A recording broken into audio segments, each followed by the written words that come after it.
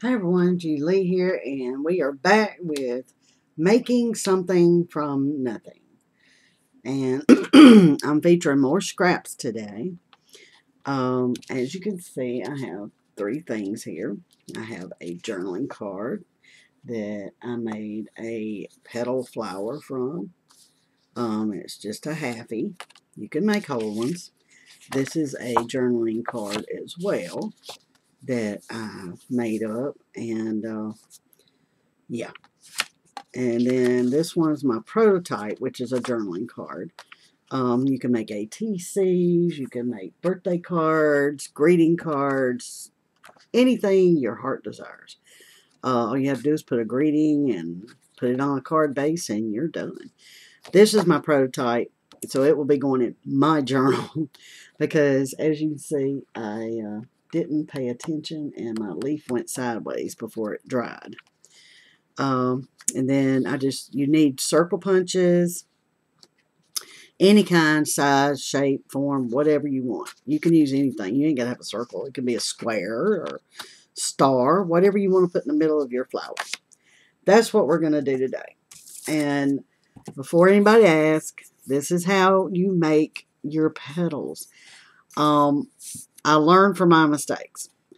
Don't make them giant. Make them medium, like this, or very tiny.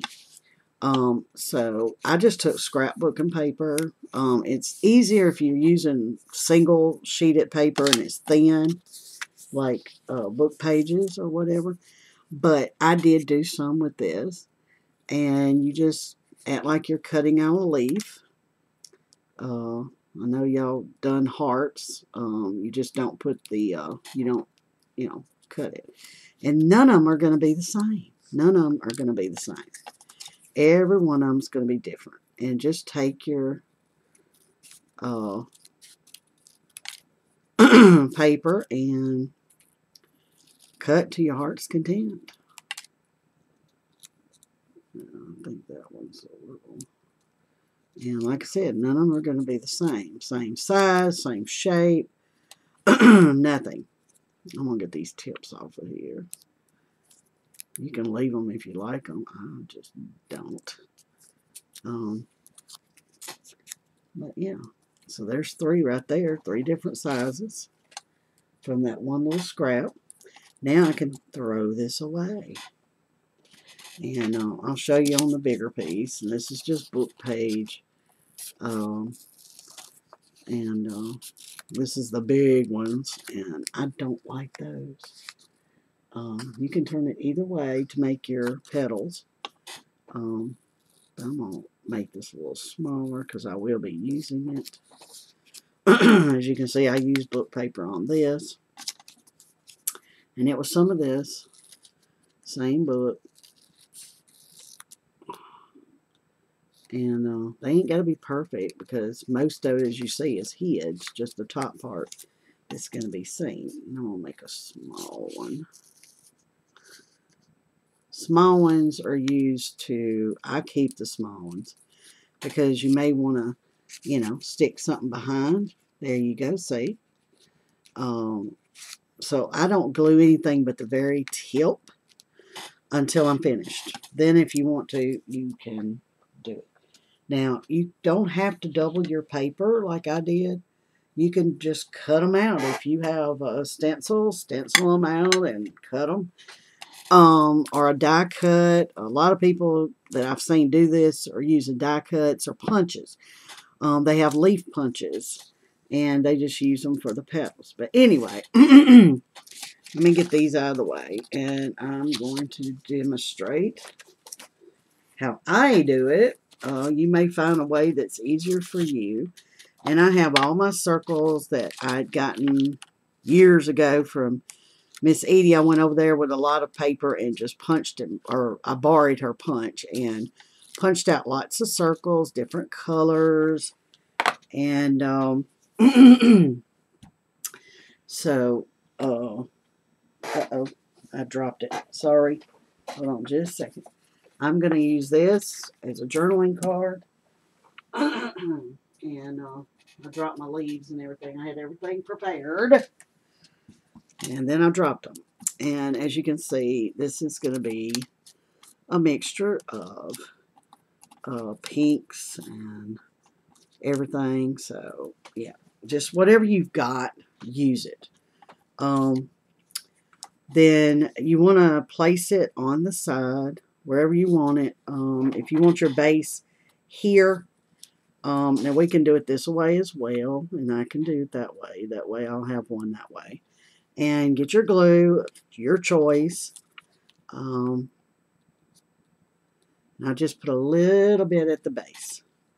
Then I just set it down, because you can remove it quickly if needed.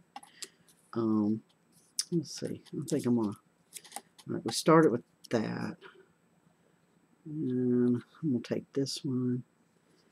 And okay.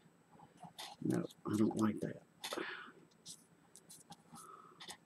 Okay. Let's put this pink one. It's going to be my center. Okay. Now these are a medium size, and I did that on purpose so that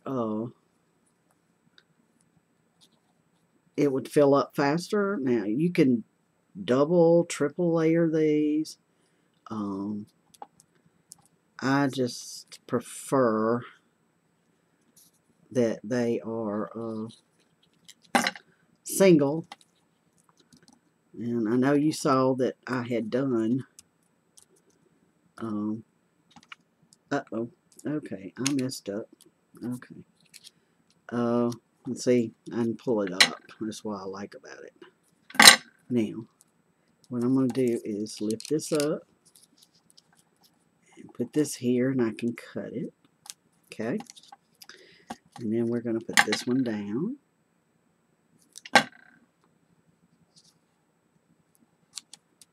Put it down. And we're going to take my last one, because I want, you know, kind of even out. I don't like this being fat. And I think I'm going to put it under here.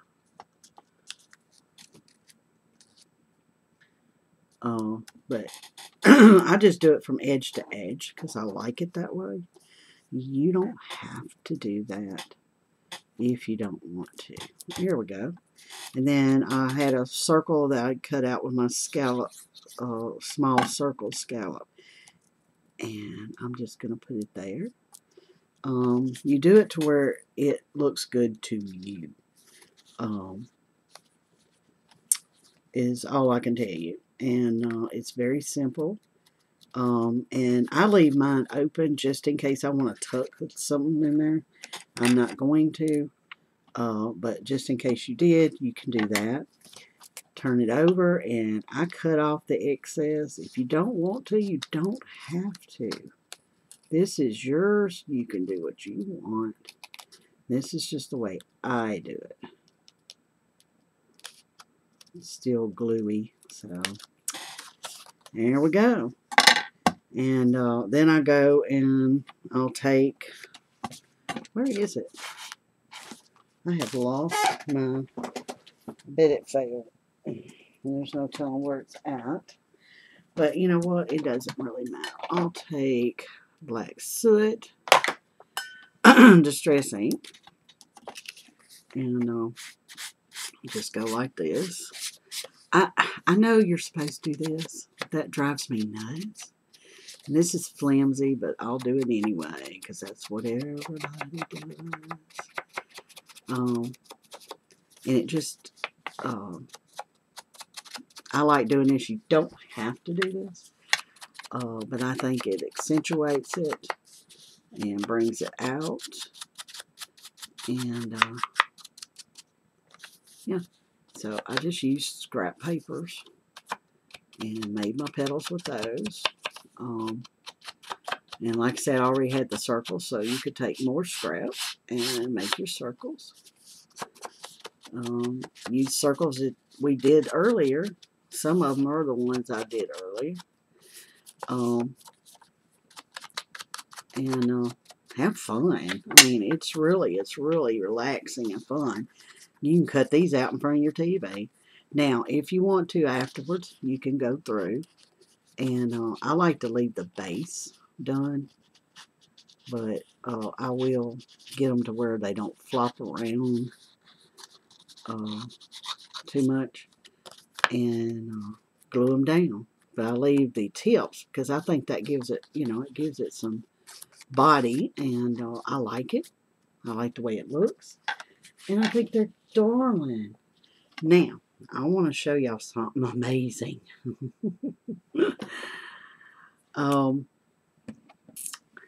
I'm going to show you my scraps from cutting all these. There's not much left, but this was a bowl full of scraps. And that's all that's left is little pieces that you can't really use. You can't do anything with these. So, yeah, half a wastebasket full that I have got to throw away. And here's some more to put in my wastebasket that I trimmed. I got to clean my desk. But thank you all for watching. I hope you enjoyed this. And it's turning cold here. It's been really chilly. But I hope y'all are enjoying this series. And if you are, let me know in the comments below. And if you'd rather see something else done, my inspiration comes from everywhere on the YouTube. I have seen this done for years. I don't know who started it. But when I was doing this series, I was like, what am I going to do next? And I was like, oh, I can make some of those flowers. Now, you can make a whole flower. Take up the whole card, make a whole flower. And I may do that and cut them out, cut around them.